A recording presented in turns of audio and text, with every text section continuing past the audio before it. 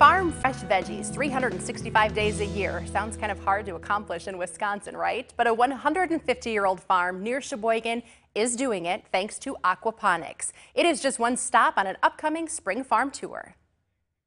Actually, every morning when I walk in, it's open the door and wow, I did that. The greenhouse at Lake Orchard Farm Aquaponics in Sheboygan is a breath of fresh air year-round. I mean, obviously winters, the sun is lower in the sky, our growth rates get to be a little bit longer, our expenses get to be more in terms of utility costs, but the consistency in the lettuce and how the lettuce really appears does not change. Everything just looks great all the time. This wasn't always how farming looked at this lakeshore operation. Well, the history and evolution came from me needing to figure out a different ag market than what I had come back to on my wife's historic farm. So the farm has been in her family since 1848. And when I came back, it was in a rundown state of raising heifers in a very old-fashioned way. Spent 13 years raising heifers, many of which we didn't make really hardly any money at all. Very difficult to plan for the future and saving for college educations and things such as that on that kind of a budget. The family knew they wanted to remain part of the food supply chain. It boiled down to what kind of ag enterprise would we like to get into. I did a lot of reading. We considered, sod farming, fish farms, and ponds and things like that. And then I was reading in Successful Farming magazine, which made a lot of sense because obviously I wanted to be a successful farm, about aquaponics. And immediately I'd recognized it from my 1986 trip to Disney World in Epcot Center. And obviously it had gotten a little bit more involved and a little bit more business-minded, sustainable-wise prior to this article. But reading up on it, it made a lot of sense. Aquaponics uses the waste from fish to feed plants.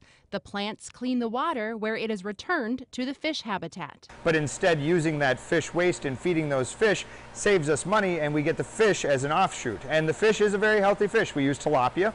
And their growth rate is the reason that drives us in that. So we get the fish, they're about 1/50th of an ounce at 4 weeks old. By the time they're 14 months, they weigh about 5 pounds. So that's a lot of fish meat. Nate liked the idea that he could grow food year-round without pesticides, herbicides, or chemical fertilizers, and using a lot less land than conventional crops. Transparency is key to success, in my opinion, from an agriculture standpoint.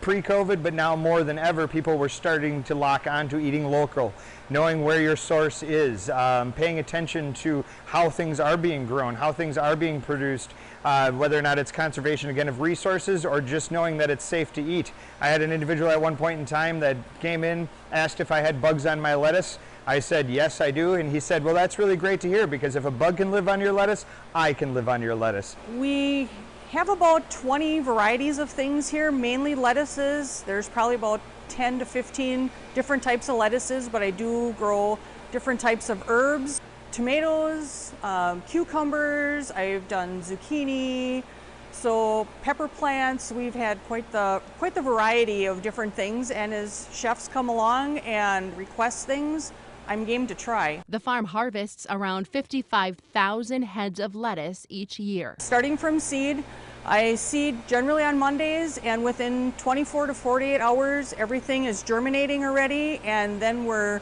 moving the plants over, and usually within 60 days, between all our moving processes, we are cutting those full-grown heads off. Nate offers tours, speaks to school groups and other budding farmers, hoping more people will take a dip into aquaponics.